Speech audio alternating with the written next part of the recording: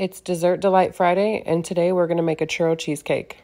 Add 16 ounces of cream cheese, 1 egg, 1/3 cup creme, 1 cup of sweetened condensed milk, and a tablespoon of vanilla extract.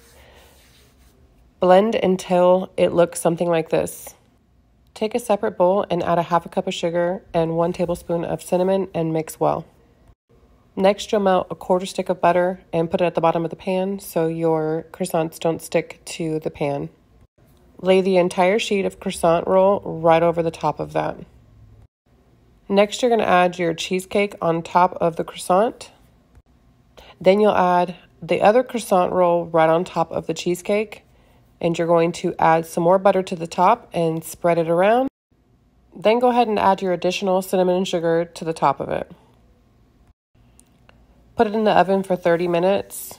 You're going to let it sit out for another 30 minutes, and then you're going to refrigerate it for about 4 hours. I cut fresh strawberries on top of it. It was delicious. It was a big hit with the kids. It came out looking something like this. This was quick and easy. The kids loved it. I'll definitely make it again. Thanks for watching, and follow me for everything Las Vegas, and of course more dessert ideas that are quick and easy for the kiddos.